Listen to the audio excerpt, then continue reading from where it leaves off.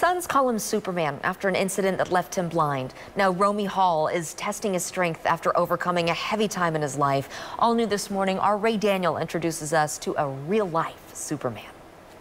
It was 8 years ago when things went dark for Romy Hall. I lost my eyesight in 2014, an altercation where I was stabbed in the face through the eye. The knife actually punctured my brain at the same time. When I was in the hospital, I had the thought of suicide.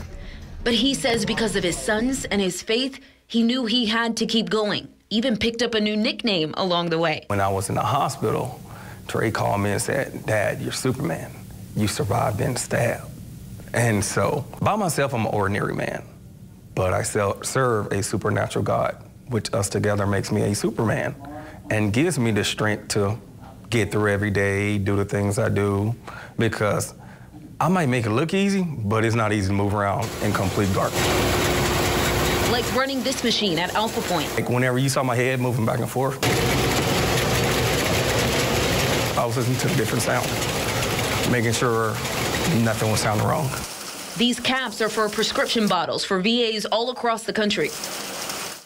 On them, the suicide prevention hotline number. Because you call that number, you see someone cares.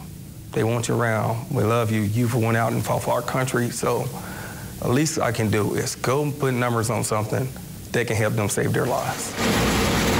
Hall lifts dozens of these cap-filled boxes each day. I, on average, do about 220,000 caps a day, which is 110 boxes.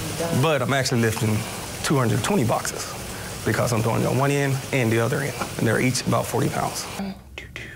Now, he's putting his lifting skills to the test as he prepares for the USA Powerlifting KC Metro competition Saturday. You know, during this competition, I'll be going against sighted people. So I will be there not only representing myself, but also the visually impaired that we might not be able to see, but we can do the same things that you do. The competition will be at William Jewell College, a place Hall knows very well. 20 years ago, I was there running track. I would have never thought. 20 years later, I would be going there blind, lifting weights. Sight unseen. He's making sure he doesn't set any limits on what he's capable of doing. My motto is, they say the sky's the limit. When I look up, I don't see a sky. So there's no limit to what I can do. Absolutely none. Because I see nothing but darkness when I look up. There's no sky there. There's no limits. Ray Daniel with that incredible story. And Martin says he looks forward to hopefully winning that competition to one day play for the Olympic team. Here are details of the competition if you'd like to go. It's up in Liberty. It's Saturday at the Mabee Center and William Jewell College.